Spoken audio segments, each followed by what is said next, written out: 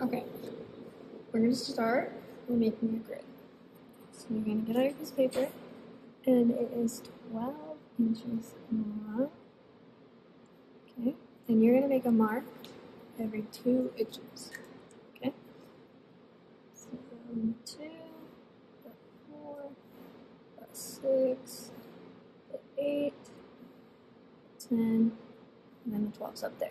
Okay, then we're going to go to the other side of our paper, right on where that line that it comes off. You can rip it off. Okay, line that up straight. Okay. Okay. And then what we're going to do is we're going to do the same thing. Okay, so we're going to do the 2, the 4, the 6, the 8, the 10, and then 12's up there. Okay, so then what you're going to do is you're just going to connect the dots. Okay, so you're going to go from this dot to this dot. Okay, and you're just going to draw a straight line. The marker's not very good, but that's okay. Okay, then you're going to do this one.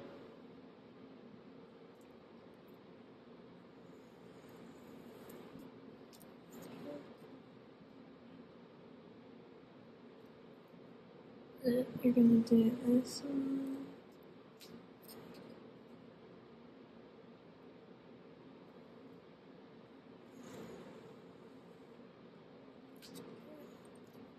This one, and this one. Sweet. Okay. Then you're going to do the same thing on the bottom. So the bottom of our paper is about 9 inches from the part that you can tear off. So then on this one, we're going to do every 3 inches. Okay, so we're going to do the 3 and the 6, and that's it. Okay. And we're going to do the same thing up here. Line that up so that the 9 is on the corner, and then our 3 and our 6. Okay? And we're going to line those up so they connect the dots again.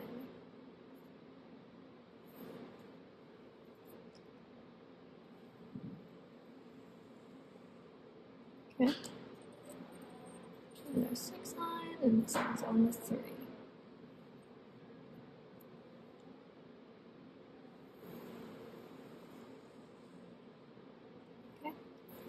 So now you have a nice grid. It has 18 squares, okay? So we're going to be doing these watercolor testers, and you have this sheet online on Canvas. So now what I'm going to do is I'm going to label all my squares one of these. So number 1 is solid color, so I'll put that there. Wet on wet, it's right there. Dry brush, right there, okay? So I'm going to write those in, and then we'll come back. Okay, now that you have your paper all gridded out and all labeled, we're going to get started, okay? So for your first tester, you're going to just do a solid color. So just try painting with paint and water, and this one doesn't have to be fancy. It doesn't even have to be a square. Just get like a swatch of color, put it down, okay? Okay, then for our second one, we're going to be doing wet on wet.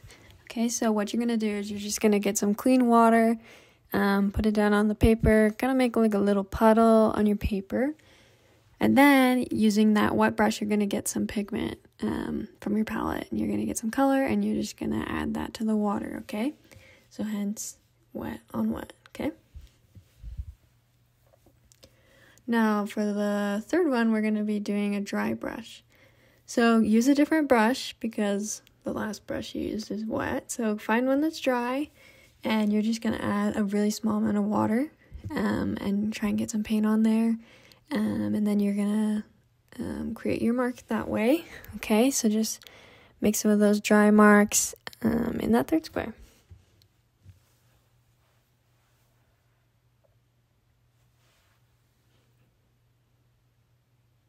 Okay, now the fourth one we're going to do is called blending, okay? So you're just going to paint kind of a light layer of color, okay? just put that down. I'm doing yellow for mine. And then what you're gonna do is you're gonna add some more paint around the edges.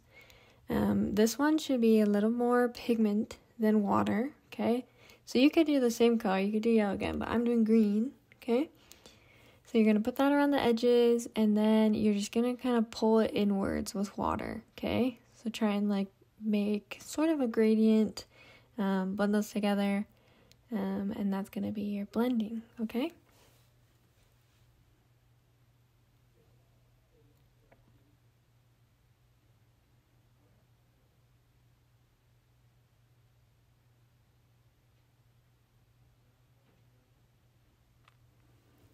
Okay, for your fifth one, you're going to be doing blotting, okay? So we're just going to put down some color.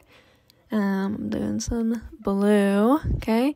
And you're going to want to make sure this is pretty wet, not like drenching wet, but kind of wet. And then right after you put it down, you're going to take a paper towel and you're just going to blot that, okay? So kind of pick up some of the color.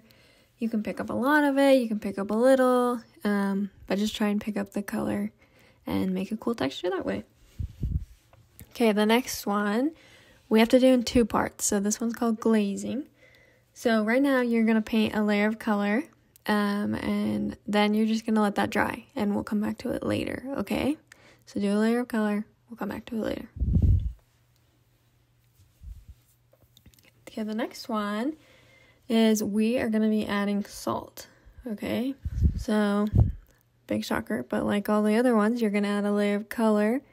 And then, once you have that layer of color put down, you're going to take some salt, and you're just going to put that right on top of it while it's still wet, okay? This one does work a little bit better if it's a little more wet. So make sure it's still wet when you're putting that salt on, and then you're just going to leave that there and let it dry. Okay, this next one is probably my favorite. We're going to be using something called masking fluid. Okay, it looks like this. And you're just going to pour a little bit onto a piece of parchment paper. And then you're just going to you're going to paint a little design with it, okay? So it's kind of like this sort of clear, sort of yellowy color. But you're just going to do whatever design you want with that. I'm doing some like little stars, okay? And then kind of like the glazing one, after you put this one down, you have to wait a little bit and let it dry, okay? So we're gonna do that, and I'll put that down and then we'll let it dry. Okay, but the thing with this one is this masking fluid does kind of ruin brushes. So as soon as you're done with it, make sure you go wash it out in the sink, get all that out of the brush, or it will ruin your brush, okay? So our next one that we're going to be doing is we're going to be making a gradient, okay? So the easiest way to do this is just to kind of put like a stripe of color, and then wash your brush and then pull it away with just plain water, okay? I think this one is the hardest, so you might have to mess with it a little bit, but just keep adding more water on the end and more color on the other end, and until you get something that's like gradient-y looking, okay? Okay, your next one is variegated, okay? So you're going to pick 3 colors. I'm starting with this red, and you're going to make sure it's pretty watery, not super bright, just a light color, okay? And then you're going to get 2 other colors and put them on either side. So I'm doing a yellow on one side, and then an orange on the other, okay? So you're just adding colors to that first color. It's cute. It's pretty. I like that one, okay? Okay, the next one that we are going to be doing is wet on wet / dry brush combo, okay? So you're going to be using the techniques that we did earlier, but we're kind of combining them, okay? So this one, you start with the wet on wet. Remember, make a puddle, add pigment to it. And then you're going to get a different brush, get that dry, and we're just going to put some designs kind of around it, okay? You can even touch it if you want to experiment with that, but I just put mine around it. So you have the contrast of those 2 different marks next to each other. Okay. The next one we're going to do is dry brush on wet. Okay, so you're gonna paint a section using the wet on wet technique again. So make that little puddle, add your pigment, just like we've been doing. And then while it's wet, you're gonna get a different brush and do the dry brush technique. So just a little bit of water with that dry brush and add it on top. Okay, the next one is pretty fun. It's splattering. So you're just gonna put a ton of pigment. Sorry about that. You're gonna put a ton of pigment in your brush, and using your finger, you're just gonna kind of flick it. Try to keep it in that square, but it's pretty tricky, so it's okay if it goes around somewhere else. So that one's fun. Okay. Then our next one is we're going to try calligraphy, okay? So this one is more paint than water. So do a small amount of water and a lot of pigment, and you're just going to try and write your name in cursive, and you can make it fancy if you want, or just do it normal. So there's mine. Okay, the next part, I did mix up the order, so it doesn't really matter. Just make sure you do the right technique with the right label, okay? So I think this one that I'm doing right now is the plastic wrap one, okay? So I just put down a little swatch of color, and then you get plastic wrap. It doesn't need to be very big, but just put it on top and kind of push it down with your fingers, okay? And then you're just gonna leave that there. So let that dry. And we'll come back to it in a little bit. Okay, the next one I did was incorporating pen. Okay, so this one is, we're just going to put our color down, and then we're going to let that dry. Okay, and we'll come back to it in a little bit. And the last one that I'm going to be showing you is the spray with alcohol. So this one, just put down our color. And then even though the alcohol is in spray bottles, it kind of makes a mess. So just take the lid off and do some drops in it. It does the same effect. It just doesn't ruin the rest of your things. Okay. Okay, now we're going to go back to some of the ones that we needed to dry before. So let's go back to our glazing one. So that one's just take another color, put it on top, see how that looks. So I just put this little orange on my yellow. And then I'm getting the salt off. I would recommend doing this over a garbage can so you can get rid of the salt. And then I'm going to go back in and do my masking fluid because it's dry now. So I'm just getting some paint, and you're just going to go over the whole thing just like that. And then once you have that all done, you are going to have to wait for it to dry again. So I actually blasted mine with a blow dryer to make it go a little faster. And you can do that too, because that will have to dry, and then we'll do the next part of that one. And then now I'm fixing my gradient a little because it bothered me. So I was just trying to make it look more gradient-y. Trying to nail down that technique. So in my opinion, that was the hardest one, but I kind of got it at the end. Okay, and then I'm going back to the incorporating pen one, and I'm just drawing some little designs on that swatch of paint. So I just did some little swirlies, some little dots. You can do whatever you want. Incorporate that. Okay, and then at this point, that one was dry, so I peeled off my saran wrap and I threw that away.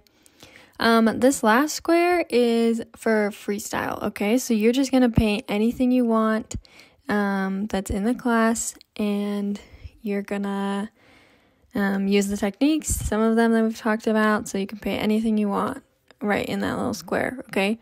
Just make sure it's like a real thing, like not just scribbles, okay?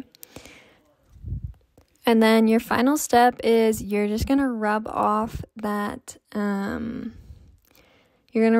masking fluid which I think is so fun part. So just rub that off and it will kind of reveal the designs that you did before. And then you're good. That's all we've got for this assignment. So hopefully this video helps you. If you have any questions, definitely let me know. Okay? Sweet.